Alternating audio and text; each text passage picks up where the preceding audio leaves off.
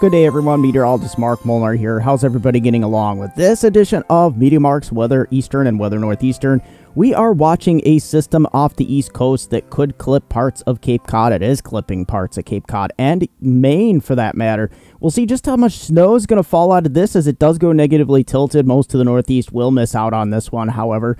And we're going to go through the next several days to actually weeks to see if we can actually get any sort of pattern breakdown here. The pattern is pretty amplified, especially out west and in the central states, but we'll see if that will translate to any storminess or East Coast snowstorms in the medium term here. Without wasting any more time, let's get into it. All right, so, taking a look at this upper level flow, this is the flow 500 millibars way up in the atmosphere that we really want to focus on because this is more likely to be right than the surface map. So take a look at this. Yeah, so this system off the New England coast, it is really ramping up, but for most of you in the Northeast, it's not going to be a big deal, except if you're out here on Cape Cod and parts of Maine. You're going to get clipped by this up towards Nova Scotia and whatnot. But, out west here, we're going to continue to deal with storminess.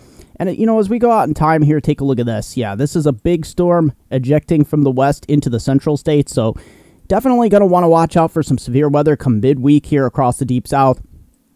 That propagates towards the north. I don't think this is going to be any sort of major winter storm for the Northeast. It's just going to be too warm, and I'll show you that in the particulars. But take a look at that. There's Sunday, the 22nd of January. Gets a little bit more stormy, and then we get a little interesting feature riding through the Ohio Valley into parts of the Northeast. So that's definitely right around January 24th. See this time frame? We'll definitely want to watch out for that. All right, so as we take this storm in the Northeast through at least through Sunday evening, Sunday night, Monday, let's take a look here. So yeah, you're getting some snow accumulation.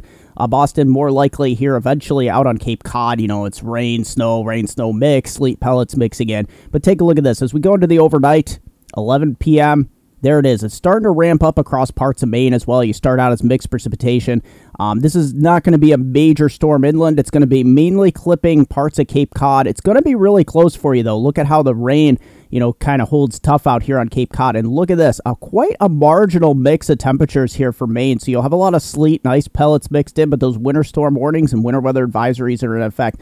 This is 8 a.m. Monday morning, so looking pretty bad here. Look at this. Yeah, you got rain changing to snow out on parts of western Cape Cod here. Boston, you're still getting snow showers at this time. And you can see the morning commute looks pretty bad up here into parts of Maine. And as we continue in time, look at this. Yeah, you can see warm air starts to kind of win out a little bit as we go in time. The temperatures warm up throughout the day through 5 p.m. So it becomes more of a mixed scenario. So, we're marginal here for major snow accumulations, but, parts of Maine could definitely see, and I'll show you momentarily. And then we have the next system moving out. Let's just move it through the Ohio Valley here, Monday, 8 p.m. So this next system looks like it's going to be mostly all rain, as you can see here. And that extends down into the deep south. Now, what's happening out west here? Let's just back this up a little bit. So we go through the rest of Sunday into Monday morning here into the afternoon. There's that next system plowing into the west coast here. You can see mountain snow, valley rain continuing with these problems that we've seen, mudslides, all sorts of problems, but that's really good for the snowpack in the higher mountains. All right, as we take a look at the HRRR model, let's go in time here. Interestingly enough, it's pretty similar to the Euro here, a little bit less here in the parts of western Maine and more so in northern Maine here. Look at this, parts of southeastern Massachusetts. Let's zoom in on that.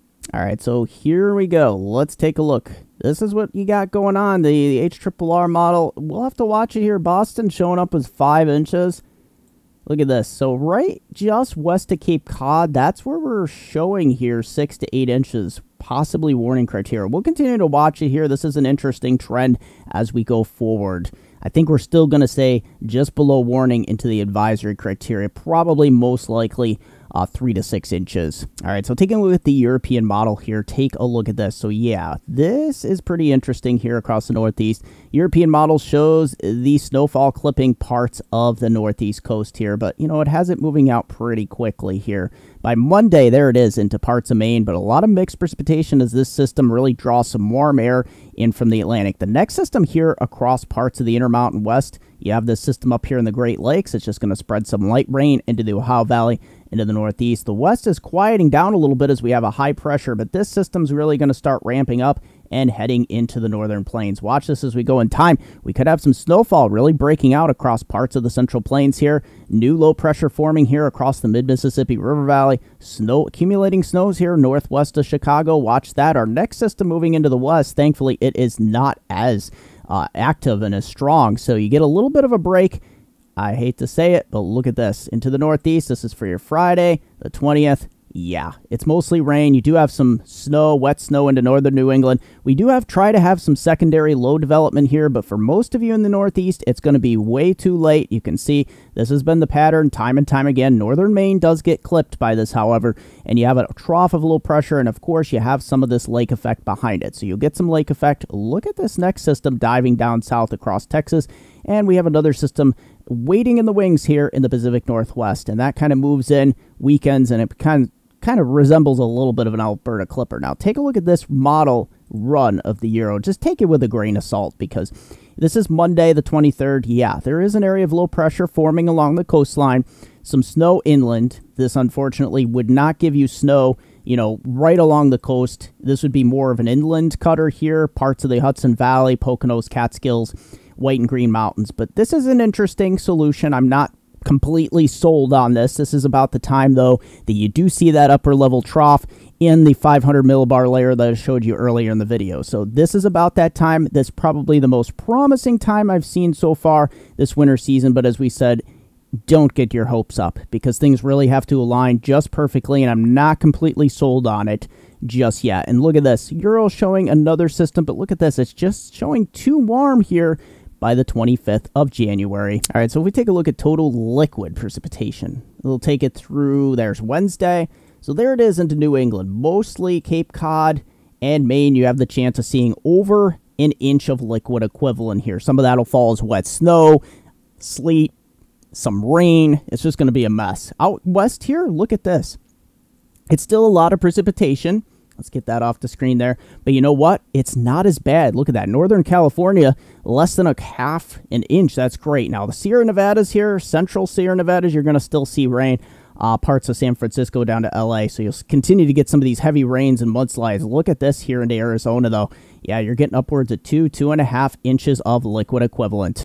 All right, so as we take a look at total snow accumulations, we'll just take it through midweek here, Wednesday. So yeah, there's a big snow from the central Sierra Nevadas, 20, 30, 40, 60 inches plus, all the way to Colorado. And then we're going to start getting snow here into the central plains. There's that snowfall in the northeast. I'll zoom on to this momentarily. European model is going close to warning criteria on some of these snowfall accumulations. As we go throughout the week, it seems like the same areas just keep getting the snow. The northern central plains out here, the Rockies, Intermountain West, Sierra Nevadas, Cascades. Look at that. You're getting it on the act. And look at that. Northern New England here. Let's zoom in.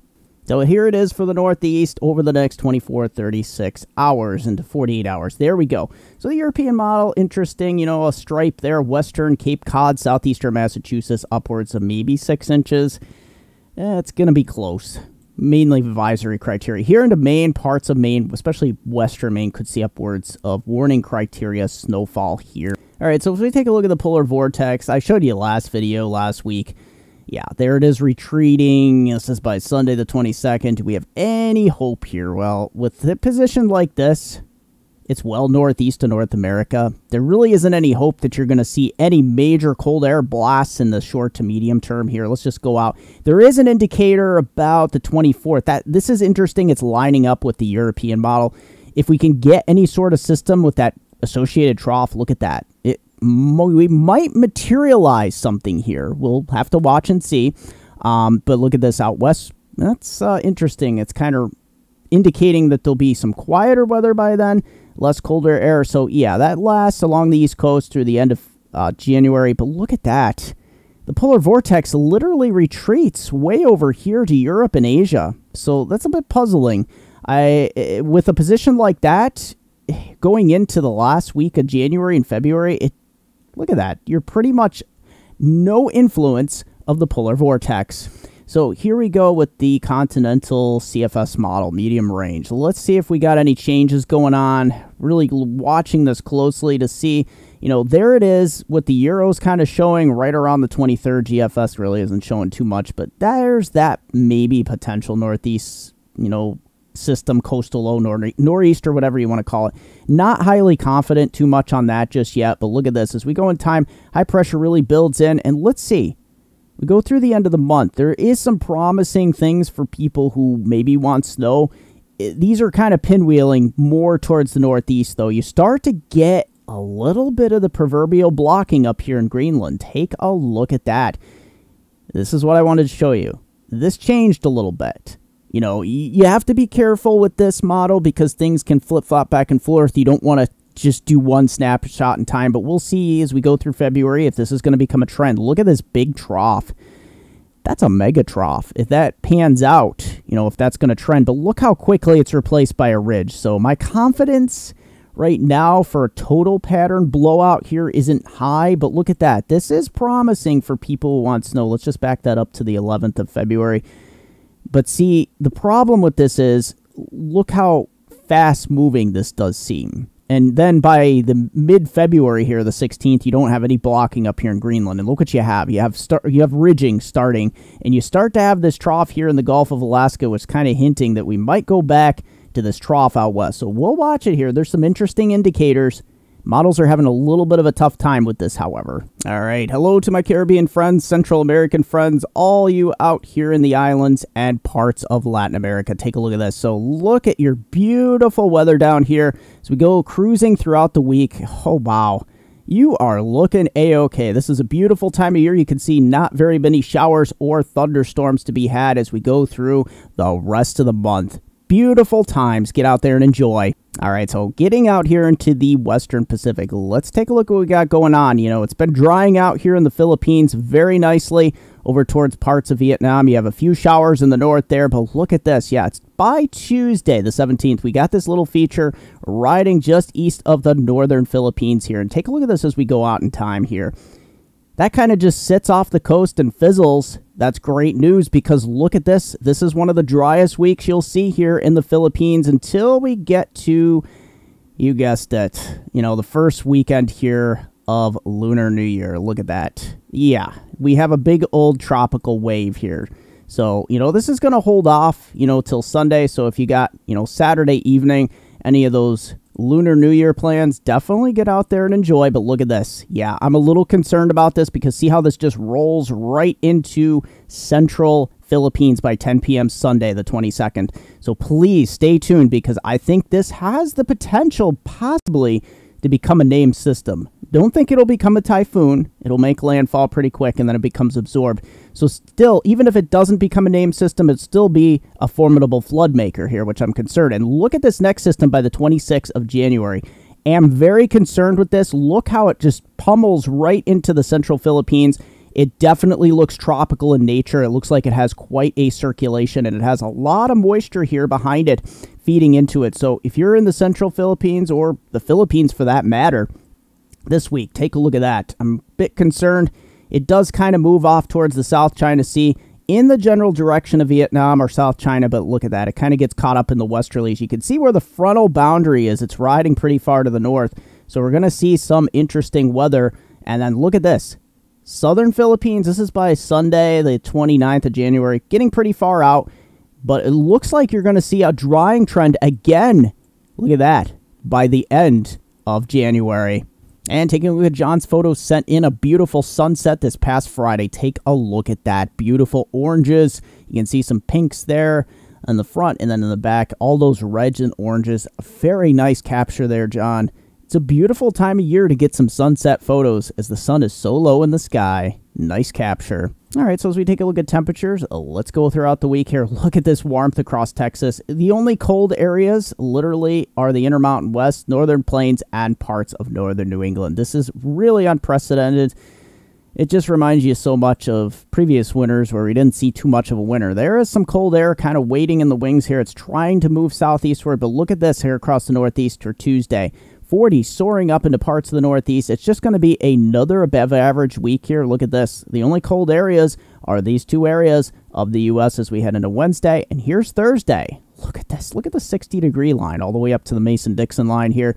Yeah, you have some, if you can call that cold for this time of year, it really isn't. And then we get into Friday. We start to get some cold air building here. You start to see a trend, But look at this, the 40-degree line still hovering throughout parts of the Ohio Valley. Looking into next weekend, Saturday, you're looking at another warm weekend across parts of the Northeast, lower 40s on average.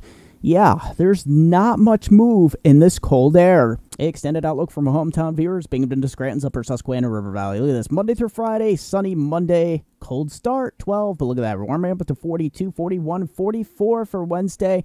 Yeah, rain showers Tuesday, maybe starting out as sleet and wet snow, but quickly changing to rain Thursday. Look at that, rain as well, especially in the afternoon. Friday, a chance of rain and snow showers, but look at that, every day we're making it to 40 or better. Where is winter? Thanks for joining me for this edition of MeteoMark's Weather Northeastern and Weather Eastern. Don't forget Facebook MeteoMark, Weather Northeastern, also Hurricane Northeastern, at Susquehanna Weather for my local page. And guess what? MeteoMark.com, WeatherNortheastern.com is Twitter, at Weather Eastern. Don't forget, question or comment down below. Smash that like button, subscribe, hit that notification bell button, share the video, and thanks for joining me.